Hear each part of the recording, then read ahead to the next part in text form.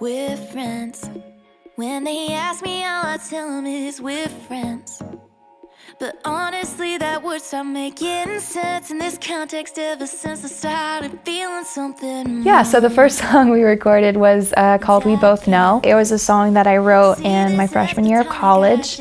I had a very big friend group at the time, and two of those friends actually had quite a little flirtationship going on. You have a really good friendship with someone and you're not quite sure whether or not you should go there. Would it be even better if we went to that other place? I got to work with Mark Siegel on it, who's the guy who's producing this whole record. We were trying to go for a very kind of poppy, little bit of a dance vibe, and I think it really turned out quite fantastic.